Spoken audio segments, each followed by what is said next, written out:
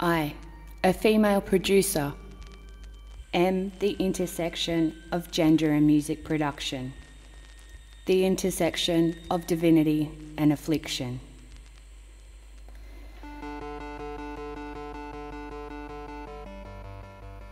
Divine Affliction is my story. It describes the duality of feelings I have with my creative practice, music production. I feel affliction with the masculine culture of music production and my identity as a female producer. I feel divine when I'm writing music, the experience, it's transformational, like praying or healing. I am in a pure meditative state, happy and free, immersed, deep in the realm of production, my temple.